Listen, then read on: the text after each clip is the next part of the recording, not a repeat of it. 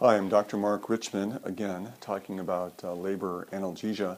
I'm one of the anesthesiologists at Community Memorial Hospital, a member of the Ventura Anesthesia Medical Group that provides anesthesia services here. Your nurse and doctor have decided that you need an epidural for labor, and we're happy to provide that service. The epidural itself, as I mentioned earlier, is a safe and effective technique for labor analgesia. It takes away pretty much quite a bit of the discomfort of labor. And it tends to decrease the trauma of especially the first child, by allowing you a more slow labor progression. And we have found that it decreases the chances of C-section in the first pregnancy. So the epidural has been requested. In about 20-30 minutes, you should see an anesthesiologist. He'll introduce him or herself to you. And hopefully you've had some understanding, some education before you meet us of what the epidural is. It's on the YouTube, and you might be seeing this, obviously, more than once. So we're going to have you sign a consent that you give us permission to do the epidural. We're going to ask you a medical history, allergies, medications, injuries.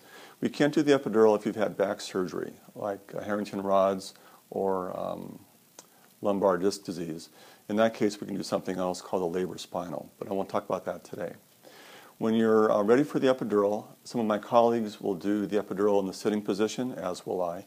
Some of us will do it lying down, and I do most of my epidurals lying down, curled up.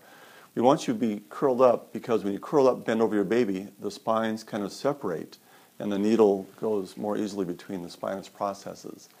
The epidural is not a painful technique. It hurts less than the IV because we actually numb the skin quite a bit, where they don't numb the skin usually when they start the IV.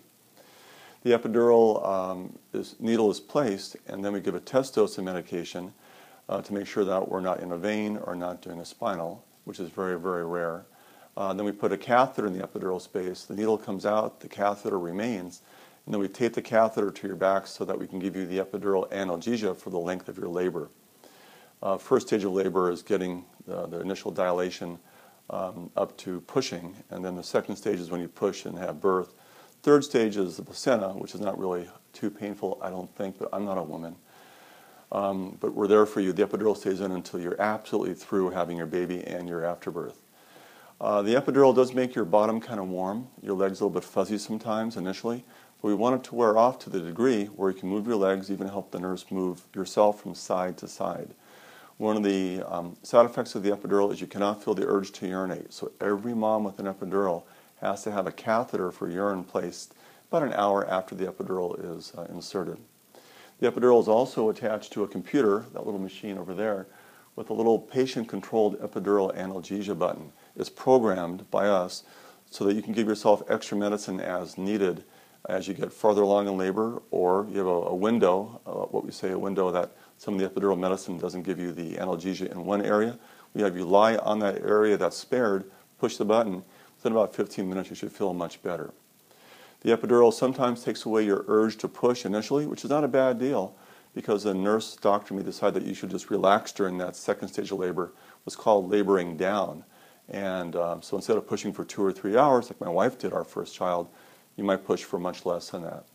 The epidural catheter then comes out after the baby and the afterbirth are delivered, and your legs go back to normal within a couple hours, usually much within the 2-hour period.